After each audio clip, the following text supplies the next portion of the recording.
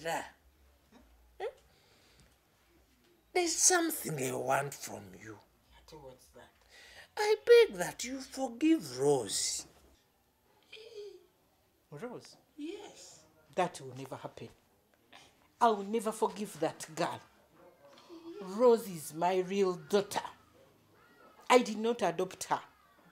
I gave birth to her. I pushed her and brought her into this world. But the way she treated me, number one enemy. Yes, she hates me so much. I don't know why. I don't think I'll ever forgive her. Rose, where have you been? I have been looking for you in the house. What were you telling me? Why are you so annoyed? As if you don't know the news around. I know. Naye nakugamba nti waliwo ekigenda maaso ekitali kituufu. These people kidnapped themselves. Stop talking like that. Where do you get this information? Don't you see?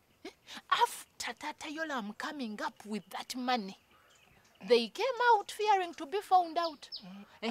And they cooked up stories for us to believe. But for me, I said I will not believe in their comedy. My God, I'm so happy.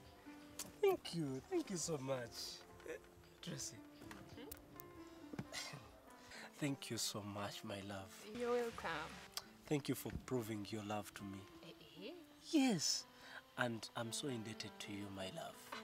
Come on, baby. I didn't do this so that you can pay me back.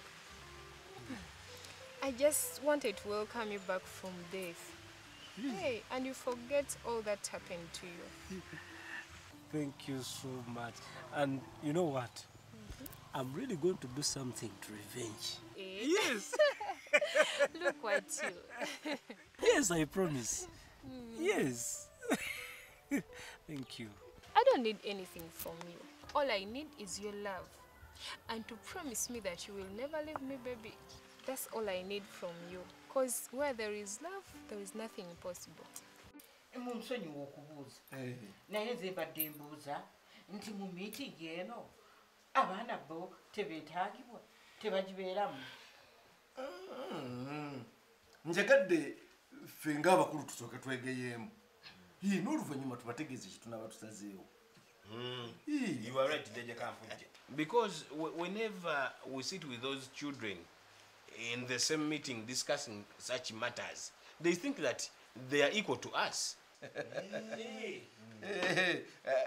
Kati tutandike endowooza.